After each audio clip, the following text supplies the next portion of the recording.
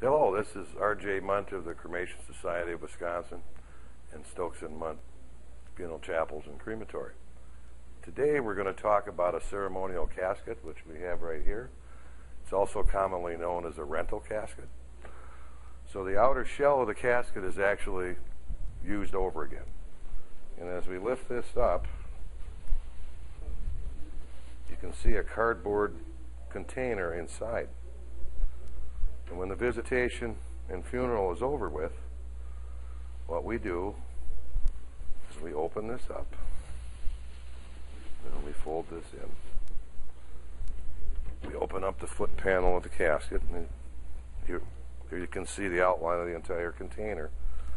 And this container is on wooden dowels. And the purpose for that is so we can remove it, and then the person is cremated in this cremation container. I'm just going to move this out of the way. And we open this up.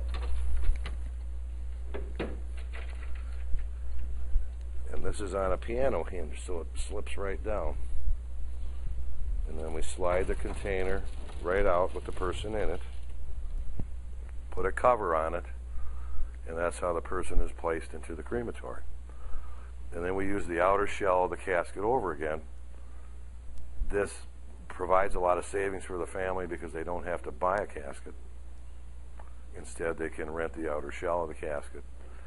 It's perfectly sanitary because the body never has contact with the casket itself.